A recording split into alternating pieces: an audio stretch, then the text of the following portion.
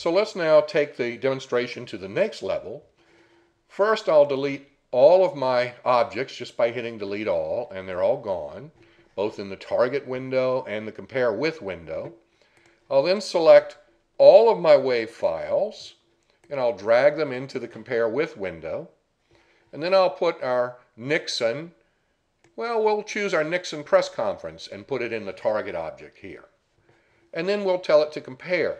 Now notice it's going to be comparing, in this case, about 8 or 9 different files. So we'll tell it to start the comparison. And even though it had to do the comparison of 8 or 9 different ones, it still does it almost instantly. Check this out.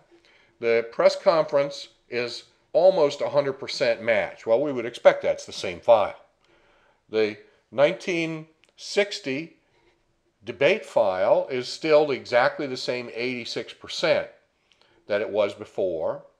There's a couple that they think are, yeah, you know, maybe slightly, somewhat like it.